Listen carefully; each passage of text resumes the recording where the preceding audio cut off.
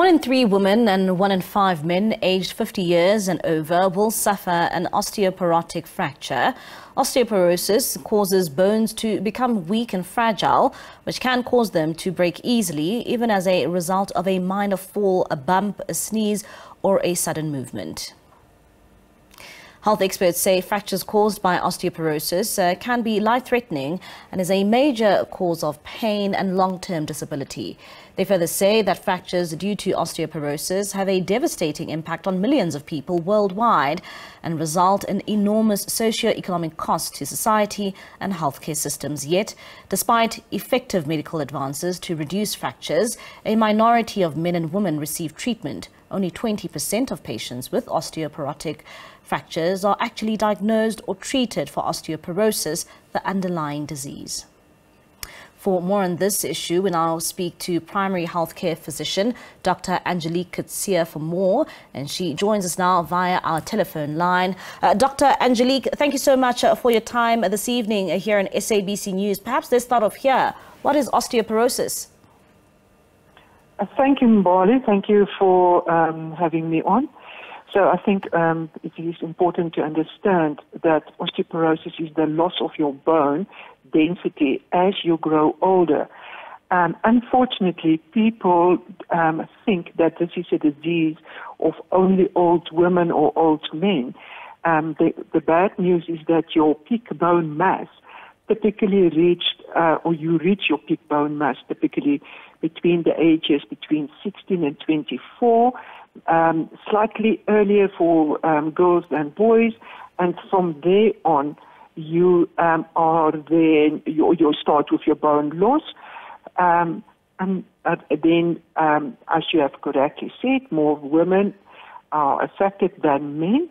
I think one of the reasons might be that men are underreported and that incidence might actually be higher, because traditionally one think that because females go into the menopause, there's a depletion of estrogens, and therefore it is a disease only related to women.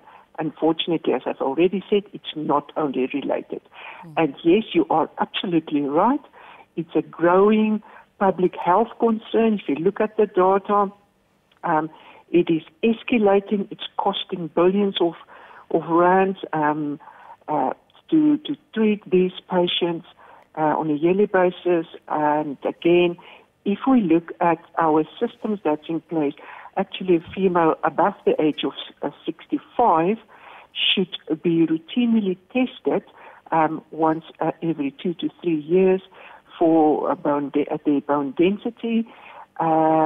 It happens in the private sector more easier than in the public sector.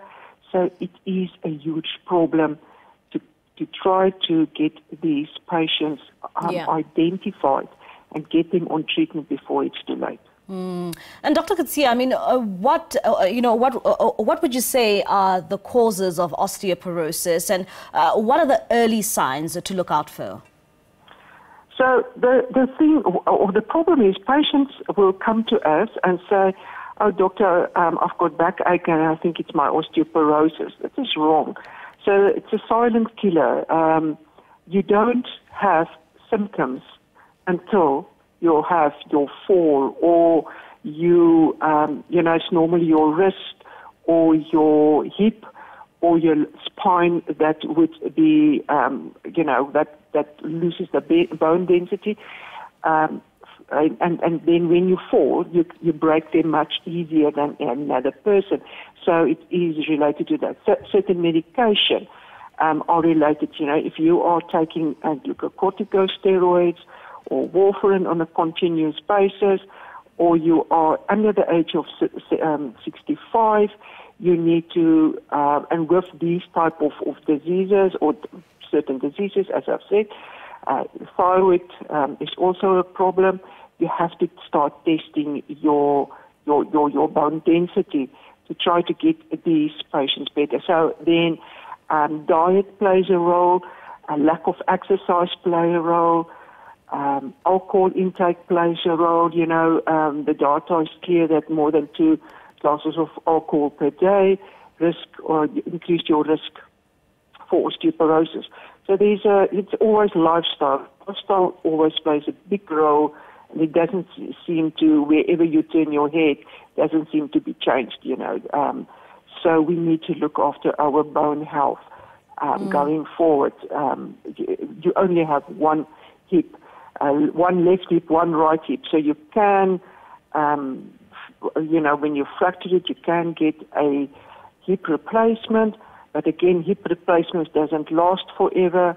The data is clear. If you don't treat your osteoporosis patient before and they fail and get a fracture, you've got 1/3 would recover nicely. Yeah. 1/3 will end up in the hospital. 1/3 will die. So that is a problem. Yeah, and Dr. Angelique, one would ask, who is at risk of getting osteoporosis, and what does it actually affect on your body? Because I hear you speaking a lot about hip replacements. Yeah, so I think it is important to understand that as you grow older, your bone density, your bones become more brittle, that break easier than they would have. I'm trying to make it very easy now. And that would lead then to osteoporosis. So your bones become abnormally weak and, as I've said, easily fractured.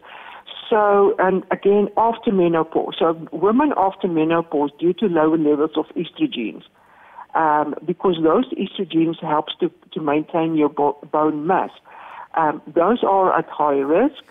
And then if you've got a family history of osteoporosis, or if you have, before the age of 65, as I've said, if you have a previous fracture, those are the patients that you need to look at well after.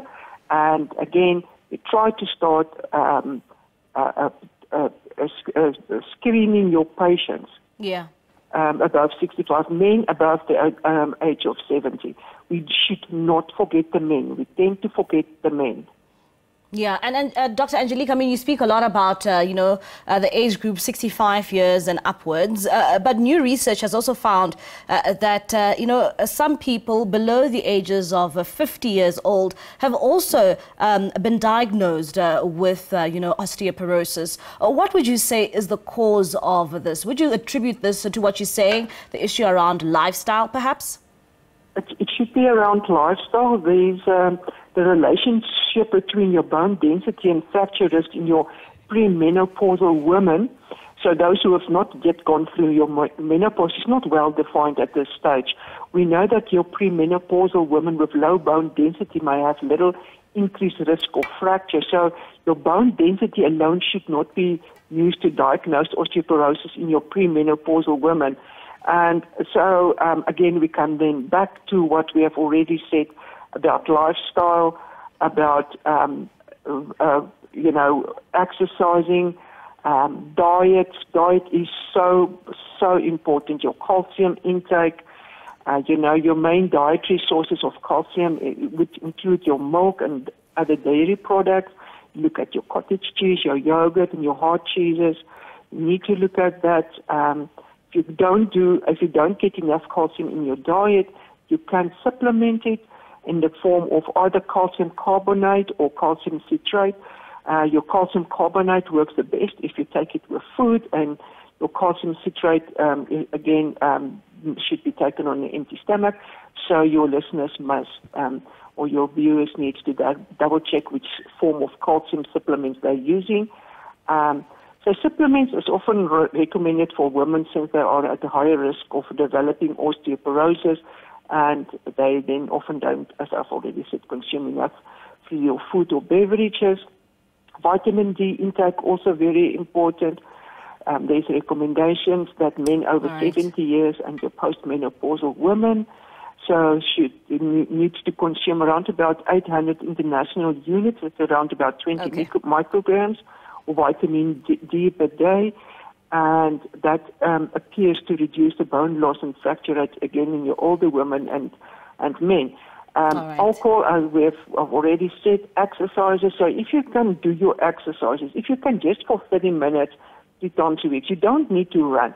Just walk. Just walk for 30 minutes 3 times a week. All right, Dr. Angelique, thank you so much for your time and for that insight. Of course, that is a primary healthcare physician, Dr. Angelique Coetzee, giving us some insight there as the world marks World Osteoporosis Day and basically the early signs to look out for.